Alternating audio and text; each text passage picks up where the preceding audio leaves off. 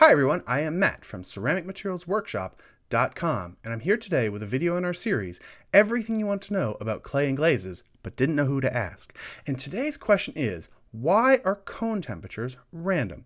So if you're involved in ceramics, you've probably come across these before. We call them cones or pyrometric cones. And they are how we generally monitor the temperature inside of our kiln. And they work very well, they're fairly accurate, and they're very cheap. And that's very important because, as you know, ceramics is an expensive habit. And the way they function is pretty simple. We have a series of cones, each cone representing a different temperature. We put them together in a cone pack and put that in the kiln. As the kiln gets to a specific temperature, the cone begins to bend, indicating that we have achieved that temperature. As the temperature continues to climb, that cone melts away, and then the next cone continues to bend, so on and so forth, until we get to our final firing temperature and we shut off the kiln. And cones work great. They're simple and easy, and they make sense. But there's something really confusing when you look at the cones themselves, and that is the temperatures that they represent are completely and utterly random. So this is a cone chart, and it's a big chart full of numbers, and we're going to try to simplify things just a little bit. First, we need to look at all of these numbers, and we're going to focus on this one column here primarily. And all of these different columns represent different heating rates, meaning how fast you go for the last 100 degrees C of the firing. And we're going to follow the 150 degrees C self-supporting cone column.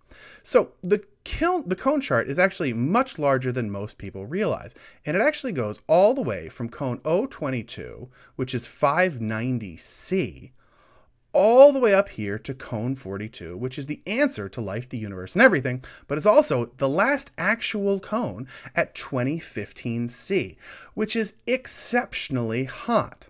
Okay, most of the time in ceramics, we tend to work at cone 10. That's actually our standard working temperature. And at cone 10, we're at 1305 C, which is, we consider high temperature. But as you can see, there are temperatures that are over 710 degrees hotter than that cone. So there are a lot more cones that we don't use every day. For us, generally, cone 10 plus or minus a few cones is about our peak that our kilns can go. So we come back to the question of looking at these temperatures. Well, as I said, cone 10 is 1305, but if we go back and look at the other columns, the different heating rates, we get 1285 and 1251, and what these are saying is that if you fire slower, you can actually fire to a lower temperature and achieve the same temperature effect. But that doesn't answer the question as to why these temperatures are random. Those lower temperatures are still kind of random. Well, maybe it's a question of being anchored to a specific temperature set. So let's look at some of our other temperatures. So as we said, cone 10 is 1305, but we also tend to work at cone 6. Well, cone 6 is 1243 C. That's even more random and bizarre. Well, maybe it has to do with cone 04, which is our low temperature, and that is 1077 C. That's even more confusing. Again, leading to this notion of the temperatures being completely random. Well, maybe the actual spacing has to do with the distance between cones. So if we come up between cone 8 and 9 near the top, there's a 9-degree difference between cone 8 and cone 9. That's again sort of a random number to have as 9. Well, let's look at cone 9 to 10. That goes from 1280 to 1305. That's a 25-degree difference. That's a massive difference from 8 to 9. And it's just even more confusing. So I'm an American and we tend to work in Fahrenheit. Well, maybe the question then becomes one of Fahrenheit versus Celsius. The rest of the world tending to work in Celsius, and actually in ceramics, I think Celsius is a slightly better system.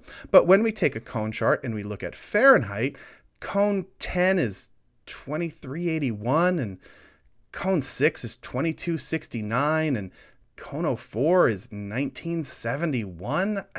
That's even worse. That makes even less sense. So we have to continue to ask the question. But to go forward, we have to go back in history. And we have to wonder, historically, how did we measure temperature? Because cones are not that old. In fact, they were invented in 1886, and we know that date very specifically. Today, we also have things like pyrometers, which are cool little devices where you put the probe into your kiln and it gives you a digital readout of the temperature. And they work okay. Sometimes they're a little bit weird, but for the most part, they work. But those are even newer than cones. So again, how were they monitoring temperature before 1886? And the answer is the color of the flame. If you've ever heard people use the term red hot or white hot, they're literally talking about how hot the flame is based on the color it's giving off. Over here on this side, we've got a chart documenting how hot the color of a flame is referenced to its temperature. So if you're saying red hot, well, you're really saying, oh, that's somewhere between 800 and 900 C. But it depends on your reference of red. Are you talking maroon, or are you talking crimson, or are you talking scarlet? And as we get hotter, we go into orange and yellow and eventually white at 1300. And the way that they looked at this temperature is literally the kiln master would look inside a kiln, like in this picture, and they'd say, yeah, that's pretty yellow, I guess. So I'm going to say it's between 1000 and 1100. I can't say specifically because I'm just guessing. All I really know is that I want this kiln to be white because I need to fire to cone 10 to get my pots done, and luckily 1300 is white hot. And the guesstimating actually worked pretty well, but it wasn't good for the eyes, because looking into a kiln without any eye protection is sort of kind of exceptionally dangerous, and could really, really blind you if you do it for enough years. Although the odd irony is actually looking at the temperature of the color to reference temperature is very accurate. To this day, the most accurate way to measure temperature in a kiln is with a piece of equipment called an optical pyrometer. And this equipment actually looks at the wavelength of the light that is given off by the kiln and then creates a reference temperature. And they're exceptionally accurate. They're just very expensive and very rare, so no one really uses them. So we have to come back to the question of the cones. And to talk about cones, we have to talk about this gentleman, Hermann Seeger. And he lived from 1839 to 1893. And he is my absolute man crush in ceramics, and it's not just the original hipster beard. He was a genius.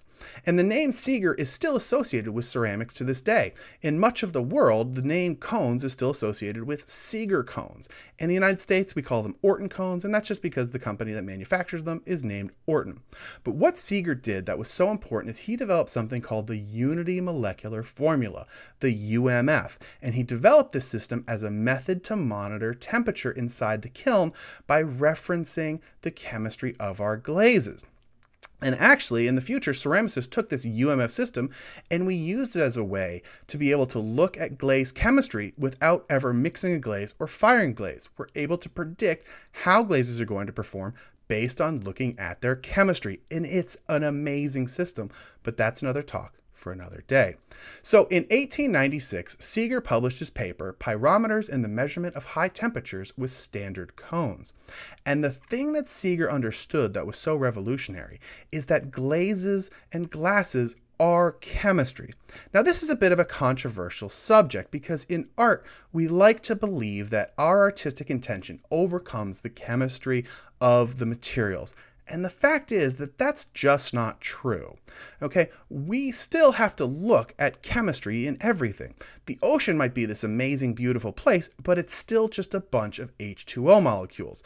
And we can use our artistic intention and manipulate chemistry to communicate through our ceramics, but we're still utilizing the chemistry every single time we turn on the kiln. So Seeger understood that glasses had a chemical system, and if he could document it, he could use that to his advantage. So he came up with a system where he looked at glaze compositions as a relationship between the chemicals themselves and heat, which is massively important. Now, before we go any farther, I need to give everybody some terrible flashbacks to high school and traumatize you with this beautiful document. This is the periodic table of the elements, and this is an even more beautiful version because this is a ceramics dedicated version, indicating all of the ceramic behavior of the individual elements. But we're not going to go over the whole thing. I just want to talk about a few specific elements. And we're going to start over here with 2, elements, and these are aluminum and silicon. And these are our glass formers, meaning they literally make up the glass that we look at when we're looking at our glazes. And we actually don't quite use the words aluminum and silicon. You may have heard the terms alumina and silica, and that's because we bond them with oxygen to make their glass former forms.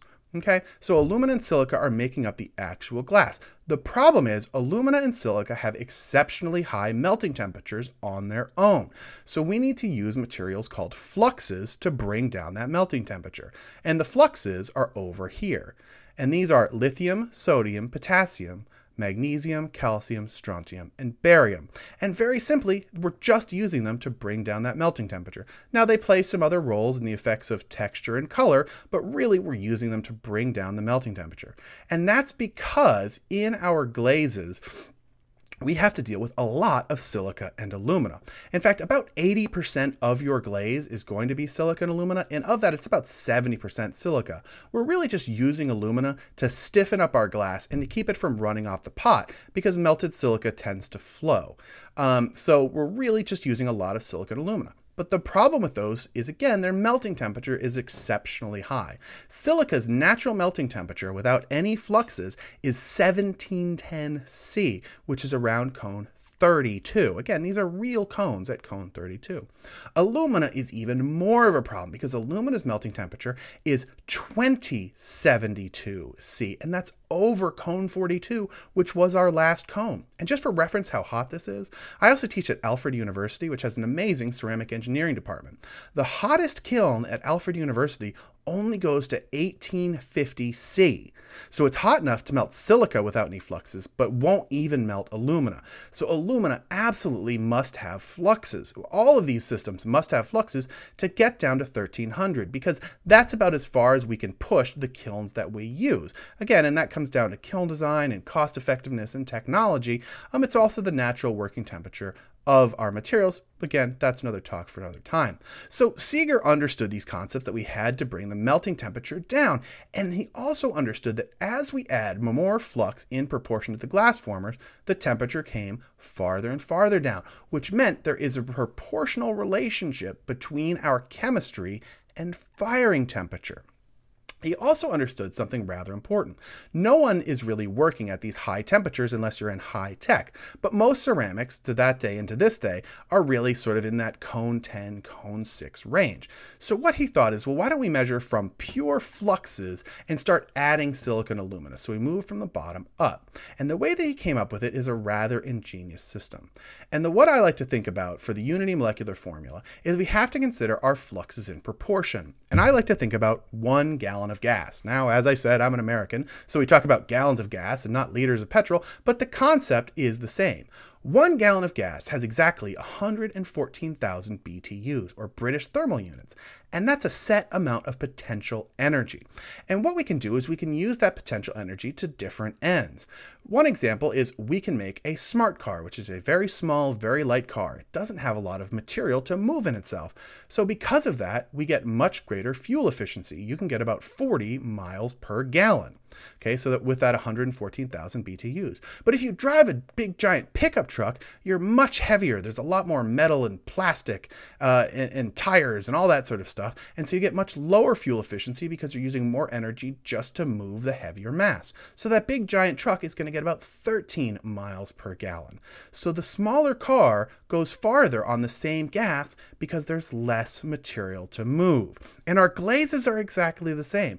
If you have more silicon alumina, more material to move, they inherently melt at a higher firing temperature.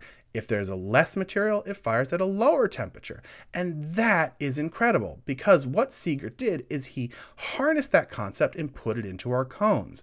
And what the cones have is that every single cone, doesn't matter what temperature, has the equivalent of 1 gallon of gas. It has what we would say is 1 mole of fluxes. So this cone and this cone and this cone and this cone, although they fire to different temperatures, have exactly the same amount of flux in them. And what they have that's different is more silicon alumina, which inherently reflects a higher temperature.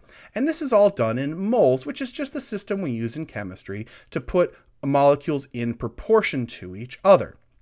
And we'll talk about this more in other lectures. So For the cones, as we add silicon alumina while keeping the fluxes the same, the temperature goes up. And this is actually the system that he developed. This is the actual chemistry of his cones. So what we've got here is the cones, 1, 2, 3, 4, 5, 6, 7, 8, 9, 10, 11, 12, and we've got some of our materials. We've got potassium and calcium, which are two of those fluxes, and we've got alumina and silica. We're just going to skip over iron for this talk. But let's look at cone 5. In cone 5, we've got 0.3 moles of potassium, and we have 0.7 moles of calcium. We have 0.5 moles of alumina, and we have 5 moles of silica. Shockingly enough, 0.5 and 5 equal cone 5. Let's go to cone 6. We again have 0.3 to 0.7 equaling 1 mole of fluxes, or 1 gallon of gas. Our alumina level then goes up to 0.6, and our silica level is 6. Shockingly enough, that's cone 6. Cone 7, exactly the same. 0.3 to 0.7, 1 mole of fluxes, 1 gallon of gas. 0.7 alumina, 7 silica. Are you seeing the trend? Let's jump to cone 10. 1 mole of fluxes.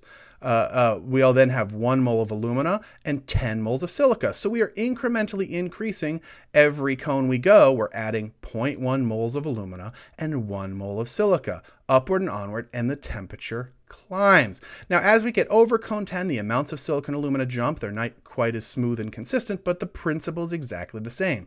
We increase silicon alumina in a systematic manner, and the temperature goes up. So back to the question, why are cone temperatures random? Well, it comes down to the chemistry. By placing our glass formers in proportion to our fluxes on a molecular scale. As we increase the amount of glass formers in proportion to the fluxes, the melting temperature goes up. Meaning that cone temperatures are random because they reflect specific compositions and not specific temperatures, which is exceptionally important when it comes to glazes, because if we can control the melting temperature in a cone, we can do the same to glazes. And that's the entire principle behind the unity molecular formula. And we can also do a lot more, like texture, crazing, fixing glaze flaws, fixing durability. It's all there hidden in the U.M.F. But that's another story for another time. And if you'd like to learn that story, I encourage you to come over to ceramicmaterialsworkshop.com and to take our first online workshop, Glazed and Confused, Understanding the U.M.F. Because in just a few hours, we will change your studio forever. You'll begin to understand how your glazes work and gain the ability to take control of them and work with them and become the master of your glazes. And it's available now at ceramicmaterialsworkshop.com for only $10. And if you're new to ceramics, coming soon, we're going to have our second lecture, Glaze of Our Lives, Understanding Glazes for the Absolute Beginner. So please come to ceramicmaterialsworkshop.com. It's a place online to learn and discuss about ceramic materials, firing, and process. If you don't know where to begin, if books have left you high and dry, if you're working by yourself or you're working at a school and things just aren't getting explained very well, if you want to understand why firing temperatures work, why cone 10, why cone 6, why cone 04, if you want to know more about the safety and durability of your glazes, if you just want to have the coolest glazes on the block, or if you need to know more about what you're doing, come to ceramicmaterialsworkshop.com. Now, if you have a question you'd like for me to answer in one of the video series, Everything You Want to Know About Clay and Glazes but didn't know who to ask, you can email me at matt@ceramicmaterialsworkshop.com, and please consider supporting us on Patreon or PayPal to help keeping all this information coming. So thanks for your time, and I hope to see you over at ceramicmaterialsworkshop.com.